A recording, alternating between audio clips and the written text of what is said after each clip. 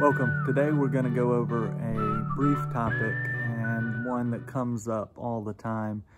My main motivation for putting this out is mostly as something I can refer people to when we don't have an opportunity to get into the nuts and bolts of calcium and vitamin D supplementation during a visit. I've found that that's something that gets related to patients frequently, but we often don't give them enough information to be able to implement the instructions carefully and effectively.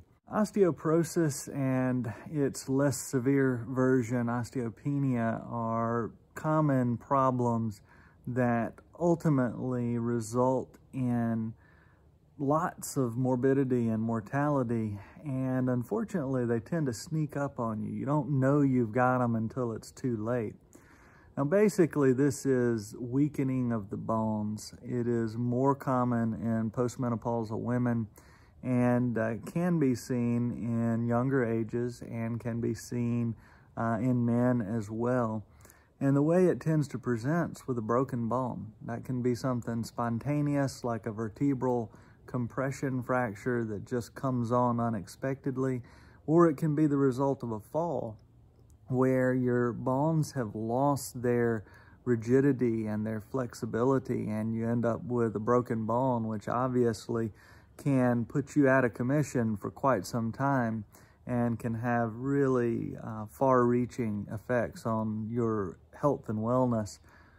Basically, the best thing that you can do for your bones is to eat a healthy diet and to be sure that you're getting plenty of activity and weight-bearing exercise. And that can be in the form of exercise, lifting weights, or it can be just being active, doing things that use your bones and use your muscles. Gardening would be a good example that we've talked about some recently. So what are the recommendations for calcium? Well, basically, if you're in the postmenopausal category for females, you're looking at needing to get 1,200 milligrams of calcium per day and about 800 international units of vitamin D per day. That can be both from supplements or from your diet. Obviously, it's better if you can get it from your diet. But if you can't, there are some reasonable supplements that can be used. You also want to be sure you're not going over about 2 grams per day, because the risk of having kidney stones and some other side effects can probably start to increase if you're taking in too much calcium. If you are in the premenopausal category, or if you're a male, you're looking at about 1,000 milligrams of calcium per day as your goal, which can again come from supplements or preferentially from your diet. If you are looking at these options, there are several versions of calcium and vitamin D supplements. And I want to give you a little bit of guidance and some things to watch out for, so that if you go through the effort, you make sure you get as much benefit as you can. So if you are in the premenopausal category for females, or you're a male, you're going to want to shoot for about 1,000 milligrams of calcium per day and about 600 international units of vitamin D per day. Primary sources of calcium in the diet include milk and other dairy products such as hard cheese, yogurt, cottage cheese, and then you're also going to find a reasonable amount in the leafy greens and green vegetables such as broccoli. And there are certainly other foods that have some, and if you're focusing on eating non-processed natural foods, you're going to tend to probably get enough in your diet over time. Now, there are 2 forms of calcium that are commonly available in supplements, and there's some nuances here that really are important. Calcium carbonate, which is in a lot of supplements that are available over the counter, are gonna tend to be better absorbed if taken with some food, and it actually even is improved if you take it with food that is low in iron. Absorption of calcium carbonate can be decreased by medications that decrease the amount of acid in the stomach common examples would be your H2 blockers and your proton pump inhibitors. Calcium citrate, which is another form of calcium that's commonly available, actually doesn't really have this downside. It can be taken in the fasting state on an empty stomach, or it can be taken with meals, and it doesn't seem to affect it much at all.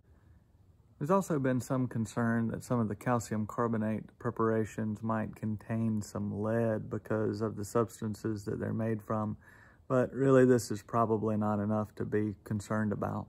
You also should keep in mind that calcium supplements that are above about 500 milligrams per dose really don't get absorbed as well. So if you're getting more than about 500 milligrams of your calcium from supplements, you're going to want to split that over multiple doses if possible. There are also some classes of medication that can kind of get in the way here, and they're worth thinking about.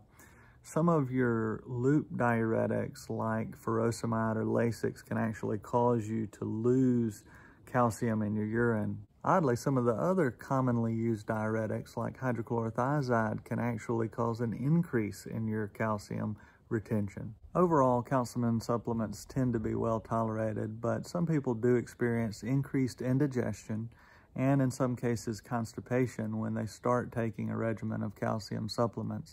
Sometimes this will pass with a little bit of time, but if it's bothersome, it's something you can discuss with your provider, and they should be able to help you come up with a plan for how to navigate this or to deal with it.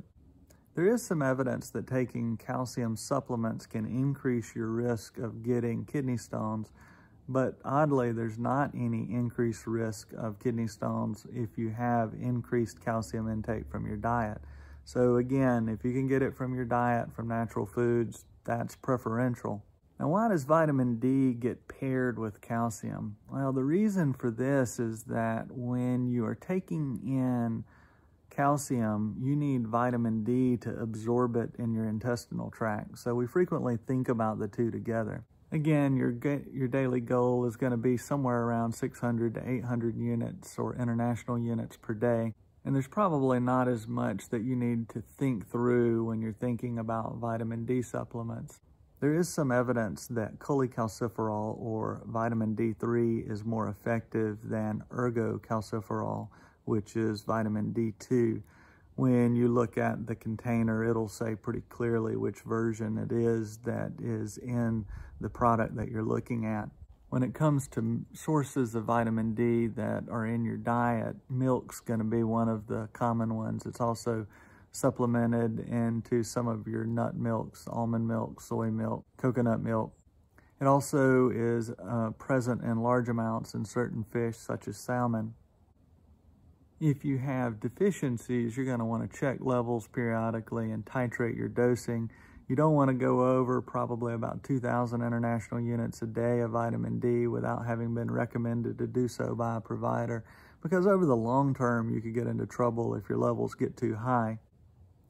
I hope that this has been helpful. Please click below to subscribe, hit the bell for notifications. We'll continue to put out short videos looking at things that are important that we frequently don't actually get to discuss in detail with our providers, so that you have a resource so that you can go back and look at them later. As always, I hope you have a blessed day. Thanks. Bye.